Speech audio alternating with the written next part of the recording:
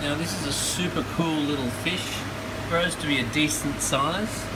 I think I've seen them about 25 centimeters.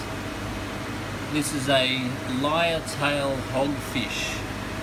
Absolutely lovely, active, boisterous, friendly fish that you can put into your aquarium.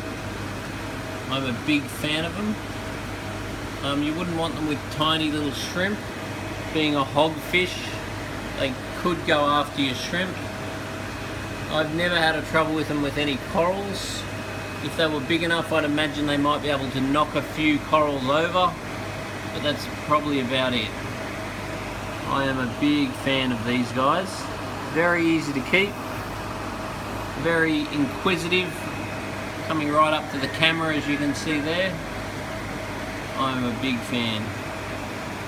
Ultra cool, ultra striking, and ultra easy to keep.